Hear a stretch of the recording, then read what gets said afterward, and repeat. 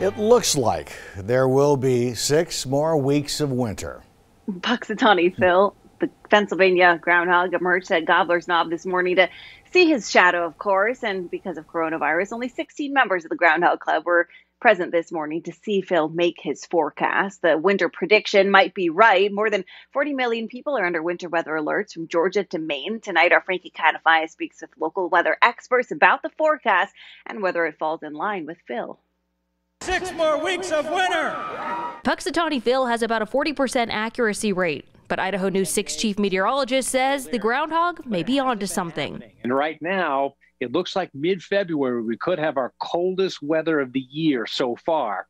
And even before that happens, the East Coast is going to get hit really hard with some cold air. And so I think Phil's actually pretty much on track this year. Scott gives us a look at a computer model with 2 weeks worth of insight and shows us winter weather across the country.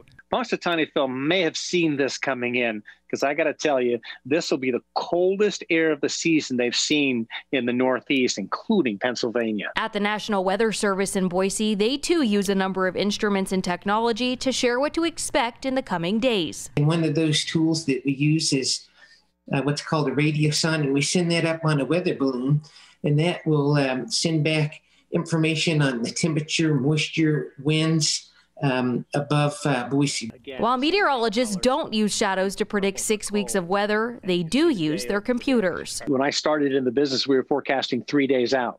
Now we can forecast 7 days with that same accuracy, even up to 10 to 15, 16 days. We can see pretty good forecasts. So if there's anything to take away from this Groundhog's Day, it's this.